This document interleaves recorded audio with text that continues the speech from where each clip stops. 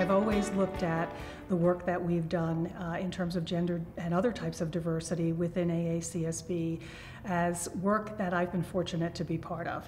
And there are a number of very dedicated people within this organization, and there have been historically, who view diversity and inclusion as critically important factors for business schools and for AACSB. I attended this function just recently for new deans, and I noticed that about 35% of the people in the room were women, which was very exciting, and I would estimate about 40% of the people in the room were from outside of the United States. Nelson Mandela had a saying that our Chief Diversity Officer at Roger Williams University likes to use, and I'm borrowing it from her, probably not as well as she would deliver it, but he talked about how hard the work is until it's done. And so we continue to make progress, and it's great to see the proof of that progress in something like the New Dean's Learning Community meeting with such a diverse group of attendees. We're very fortunate to have you visibly leading and supporting these efforts. They're significant, and we will continue. In engagement with students, how can business schools engage students in diversity and inclusion efforts, ultimately to help to prepare them to be leaders of change in today's workforce, but perhaps more importantly in the workforce or workplace of tomorrow?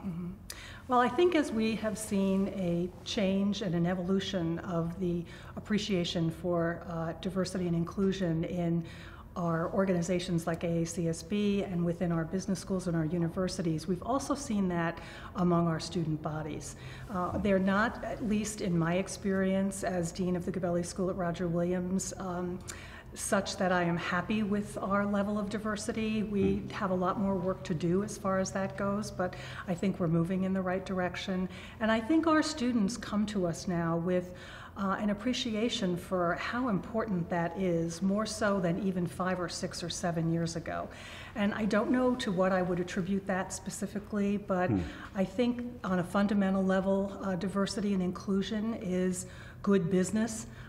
We all are working in more and more diverse teams, in more and more diverse environments. It's important for us to be able to interact with people who don't come from the same backgrounds as we do, and be able to meet them where they are and understand where they've been, and really be able to form effective teams in doing that. So I think our students come to us with a different sense of appreciation than they have in the past, and we try to build on that.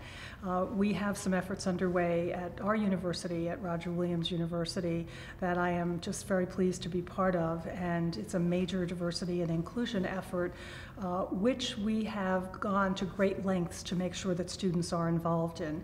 And it's been great to be witness to that student involvement and how meaningful that is for the students, and the ownership that they're taking of that effort at our institution, both at the university and at the business school level.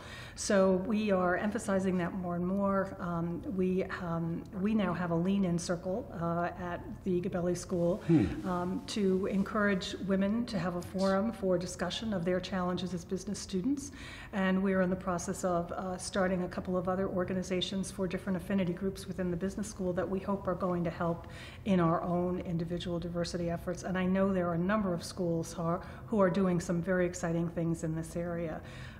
We all want to do it, we need to do it, and there's a lot of passion out there about doing it and doing it right and doing it successfully.